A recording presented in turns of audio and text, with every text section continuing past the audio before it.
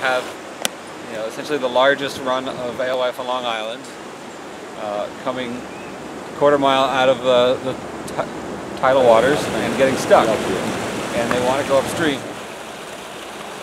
The more fish you get upstream, the more fish you get coming out, the bigger the population comes back the next year. These fish are helping to drive this coastal ecosystem.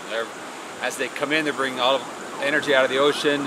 Each female can lay 250,000 eggs, so they're dumping all this protein into the streams to help drive lots of forage for lots of other species.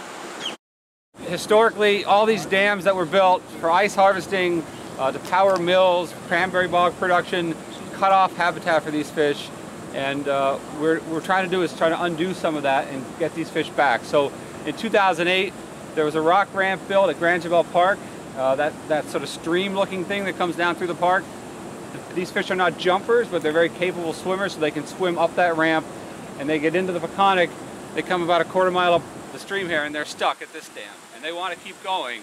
So one of the things we'd like to do is figure a way to get them past this dam into the county park here and open all this habitat up for them.